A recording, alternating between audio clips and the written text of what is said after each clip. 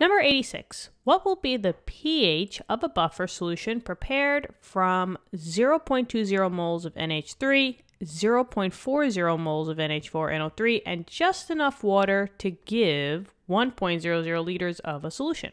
Okie dokie. So a couple of things here.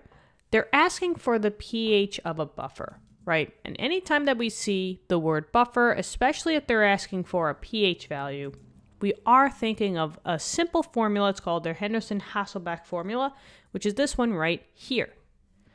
Now, this one is pretty easy to use because this formula is only used for buffers and it's asking for pH. So it kind of makes everything easy. So basically, Henderson-Hasselbalch is pH equals the pKa plus the log, which is on the calculator, of the base concentration divided by the acid.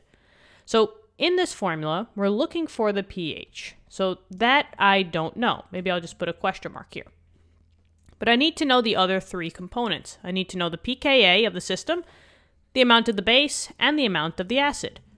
Now, keep in mind that buffers are always conjugate.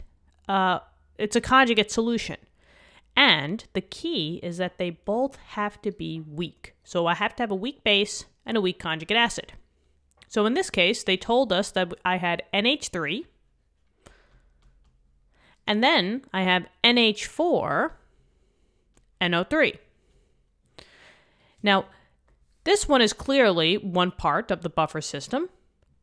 And if I look in my other component, NH4NO3, which one do I care about? Remember, conjugates are only different by one hydrogen. So, do I care about the NH4 component of NH4NO3, or do I care about the NO3 part? Yeah, I only care about the NH4 part because that is only one hydrogen away from NH3. So in this case, I don't even care about that it's NO3. Now, since you have NH3 and 3 hydrogens versus 4, this has to be the base, which means that the NH4 is the acid. So the base is the value for the NH3, and the acid number is for the NH4. Now, they did say that we had 0.20 moles, and maybe what I'll do is I'll just kind of bring this over a little bit. So I have 0.20 moles of the NH3, and then I have 0.40 moles of the NH4NO3. Now keep in mind that since you only had one NH4 out of the whole compound here, this number is still the same because it's a 1-to-1 mole ratio. So the number for the top, the base number, since NH3 is the base, that would be 0.20. And the number for the bottom one is 0.40. Now, you might be saying, wait a minute, Christina, I can't use this because these are in moles and they are not in molarity.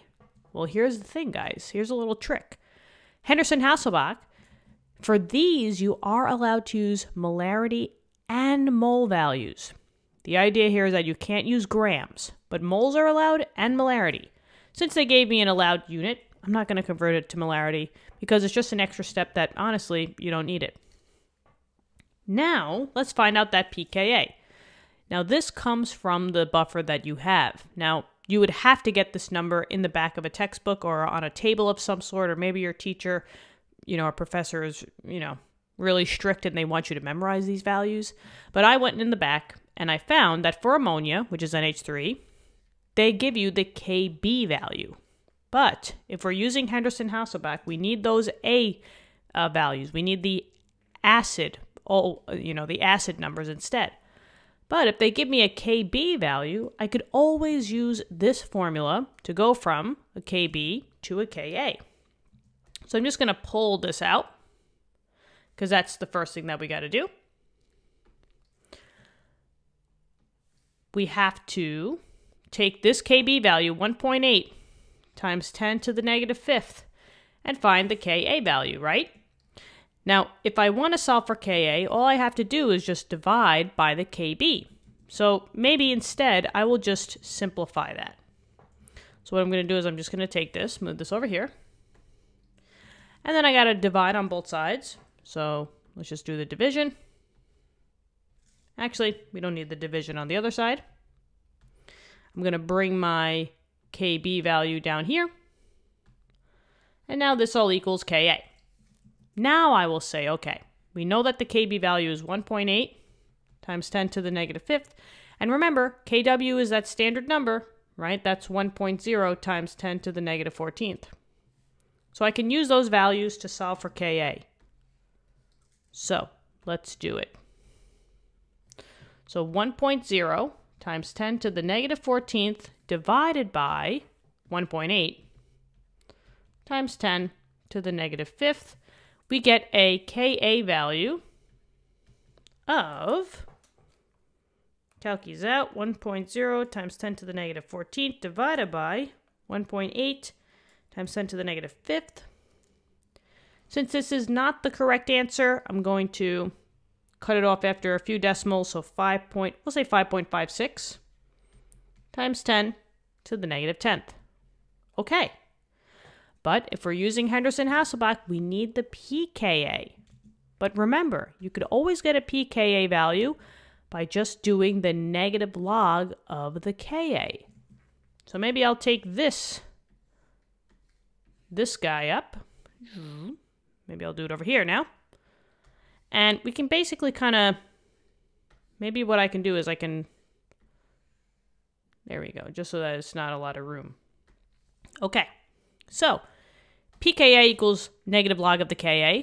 So if I want to solve for that pKa value, all I have to do is take the negative log of the Ka value that we just found, 5.56 times 10 to the negative 10th. And the pKa value is negative log 5.56 times 10 to the negative 10th. This is still not the answer, so I'm going to maybe give it a couple of decimals. 9.255, we'll say.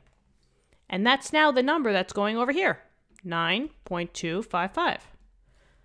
So now we have all the numbers. We have the pKa, we have the amount of the base, the amount of the acid, and we can find the pH.